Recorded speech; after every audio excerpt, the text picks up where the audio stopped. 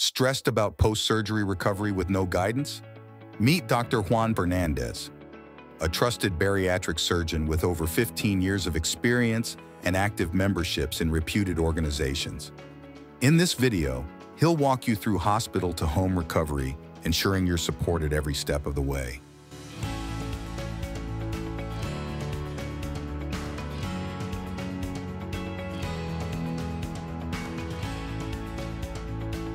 Right after coming out of surgery, you remain in the recovery 2 hours, then you will be at the hospital for 2 more nights. After that, you can be discharged, and that's how the process is done.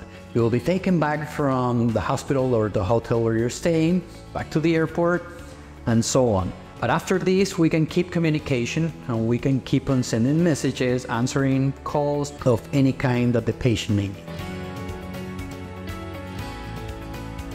One of the most important points of success on this surgery will be our nutritionist that will be checking all your guidelines of the new diet, because you will have all the elements to know when to add what. Let's say, when can I add purees, when can we add solid food, and this will be given to you. That's going to be easy to follow. But by any chance you have any question, it's very easy to call. We will be here to answer any question you may have.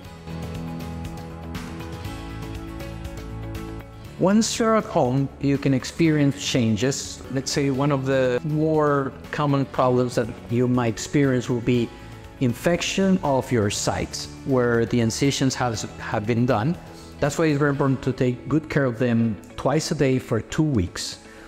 Keep them covered with no ointments at all, just water and soap, and then we have to cover them. The other will be dehydration, one of the most common complications. So that's why we have to be very incisive in trying to get you a rhythm of drinking. You have to be drinking every 3 to 5 minutes, a small amount of whatever. Electrolytes, small amount of broth, small amount of juice, water, jello. You'll have a complete palette of whatever you can be drinking or having an intake, so you don't get in dehydration.